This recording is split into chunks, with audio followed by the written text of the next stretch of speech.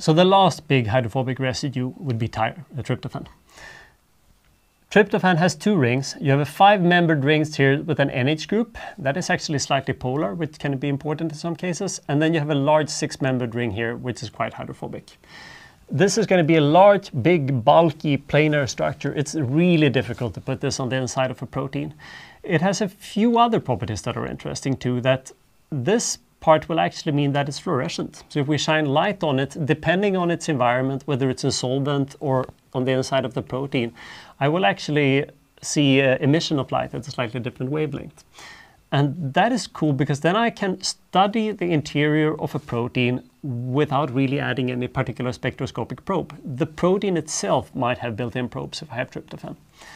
And in this case, it's actually useful that if you look at that abundance column, it has low abundance. It's just one codon producing tryptophan. And that means there are going to be very few of these amino acid side chains in a typical protein, maybe just 2 or 3, which of course makes it even more advantageous if I use them with spectroscopy to study how a particular part of the protein behaves. The other interesting thing is that this, some 15 years ago, this was turned out into the poster child of the smallest proteins we can imagine. So I haven't really defined what a protein is as far, right? Well, for a physicist, we might start to think of proteins once we have 10 amino acids or something, so that it starts to be interesting in how we can fold the chain. To a typical chemist, that would just be a polypeptide. So a polypeptide is everything that has more than 1 amino acid. While a real chemist or life scientist, they would likely say, around 100 residues or so, things start to become interesting, and then they might actually have some sort of role functionally. But what Anderson and co-workers did around the turn of the millennium was that they rather went after a definition. You said that, but if we had this inside versus outside that I mentioned in terms of the hydrophobic effect, a proper definition of a protein should be once we get to the point where I have some residues that are fully buried on the inside of something, and then I have other amino acids residues on the surface. And when they designed this, they designed a sequence called TRPKH. It's the world's smallest proteins, so ballpark of 20 residues. So what you have here in the middle is exactly the side chain of the tryptophan is buried, and then you have a few other residues around it, and we're not showing all of them here. But so there is a small hydrophobic core here, and then we have water-soluble residues around it.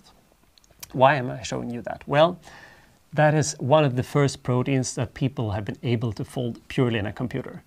And by being able to fold this in a computer, we're essentially proving that Christian Amundsen was right?